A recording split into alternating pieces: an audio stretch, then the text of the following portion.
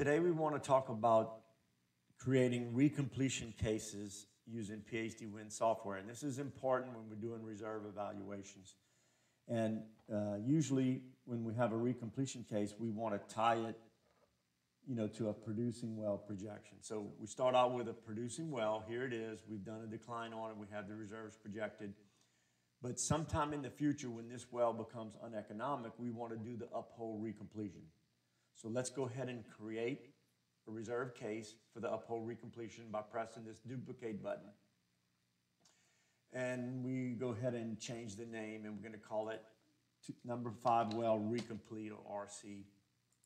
And then you have to check off what items you want copied in the duplicate. We don't need the monthly data, but everything else we want to duplicate.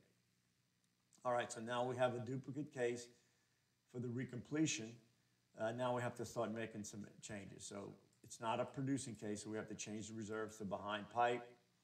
We have the name of the well. We have the reservoir. But the reservoir is going to be the L sand because we're moving uphole from the M. So we change that. But the prices, should all be good and modeled as we had them in the producing well. We have an operating expense model. We can change that if you want, but we just leave it the same. Ownership, shouldn't change for the recompletion, so it's going to be the same as what you had in the producing well. But what you have to do is you have to add an investment because it's going to cost money to do this recompletion. So you press insert on your investments, and you can label it as a recompletion. And we know this recompletion is going to cost $250,000, so we go ahead and put it in there. And the other thing is the date, when you're going to spend this money. But we don't want to put a date. We want to tie it to when the well starts producing, the recompletion. So we press link date, and then we're going to choose segment 1. That's going to be the first projected segment for the recompletion. And then we can offset the investment tied to the production start. So sometimes it takes you, you do the work, and it takes 30 days to get the well on production. So you can do a -30 offset. So the investment will be tied to 30 days before this new zone comes on production. You save that. All right, so now we have a recompletion case with investments. Let's go ahead and just move it out a little bit. Maybe add a few more years because we're going to be projecting. And we don't have any test data because it's a future project, so we're going to delete that.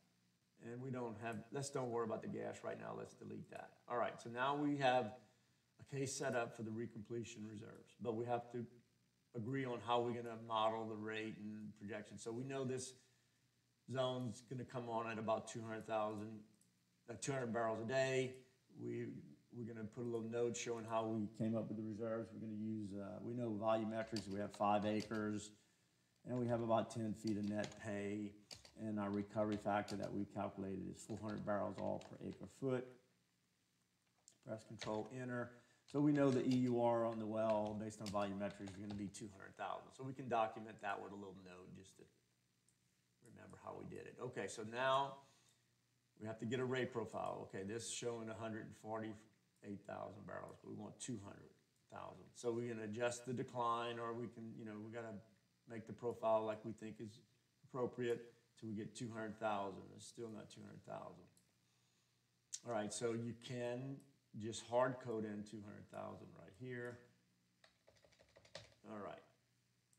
Okay, so now we have a reserve projection for the recompletion case. It's ready to go. But we want to tie it to the producing well, because when the producing well becomes uneconomic, that's when we're going to do the recompletion case. So this producing economic limit is depending on the oil price. So if we change the oil price, we want the producing well decline, economic limit to change, and we want the recompletion to change in time. So anyway, the way we do that is we use the editor, global editor recompletion tree, and we drag in the producing well in first. That's the number 5 well M sand. Then we take the recompletion case and drag it in and put it on top. So that puts this little symbol that means that the recompletion case is linked to the producing well case. And there's 0 days between them.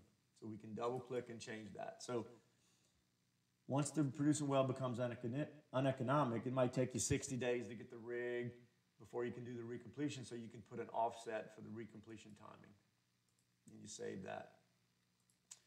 All right, so the producing well becomes uneconomic in 2023. So the recompletion should happen 60 days after that. All right, so we got it set up, looking good. And this is a live link. If we change the decline on the producing well, it will change the start date of the recompletion case. So if you shorten that, then it's going to change the date of the recompletion case. So let's go ahead and put that back. Okay. All right, anyway, something like that. All right, so we have the recompletion case tied to the producing case. And just to check it, let's go ahead and do a reserve report run just to make sure everything's working correctly. So we're going to select standard economics.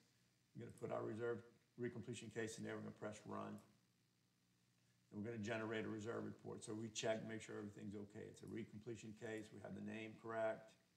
We have the L sand. We have proved behind pipe. We have the $250,000 investment coming in the future, 2023.